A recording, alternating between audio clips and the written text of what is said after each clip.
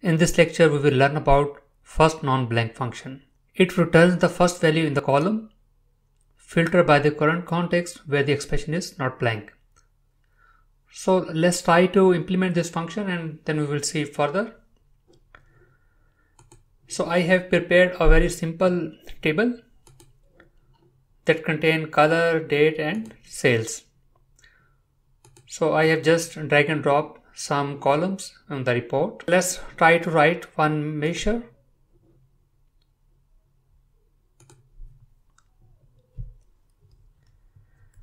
Like first non-blank year.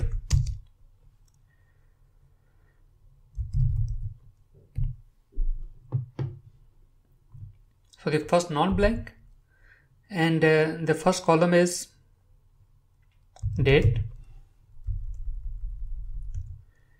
and the expression is, for example, sum, and sales. Let's drag and drop to the canvas.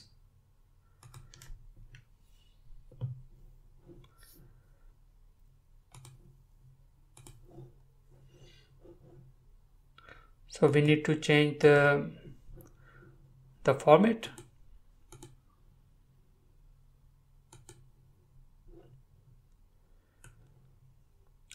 So we are getting 4/1/2020. And what is the first non-blank? Here you can see the first non-blank is 100, and we should get 3rd of April 2020 according to this formula. But how a first non-blank function works? First of all, it sorts the column, the provided column. In this case, we have provided date. So it will sort the date first, and then it will try to look the non-blank value for this expression.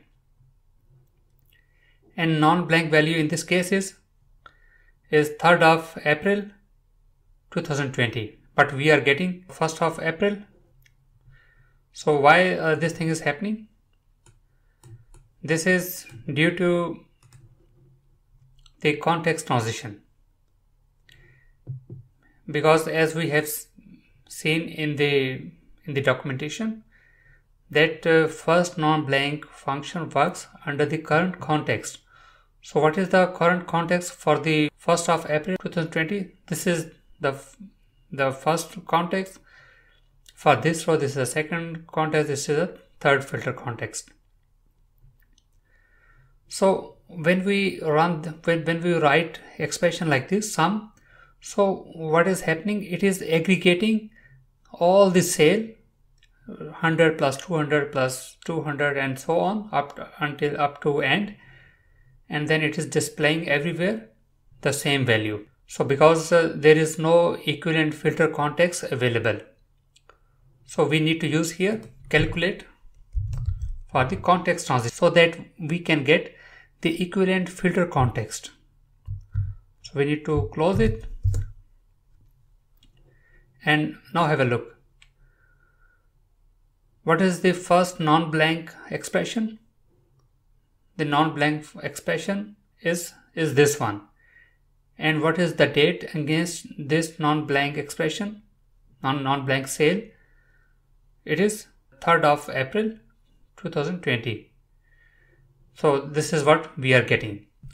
In the same way, let's try to make one more measure. This is first non-blank color. First non-blank, the column should be, because we need to fetch the color, and expression will be calculate sum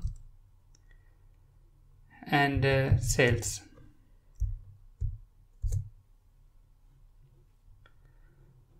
So I will copy and paste, and let's drag and drop this color measure. What I'm getting here, I'm getting black. But here if you see what is the non-blank expression for the color column, this is the blue. But as I said, DAX engine first of all sort the table according to the provided column. So here in this case we have provided the color, so it will sort this column. And now here you can see what is the first non-blank expression, color is black. So that is what we are getting under the current context. So this is how first non-blank function works in DAX.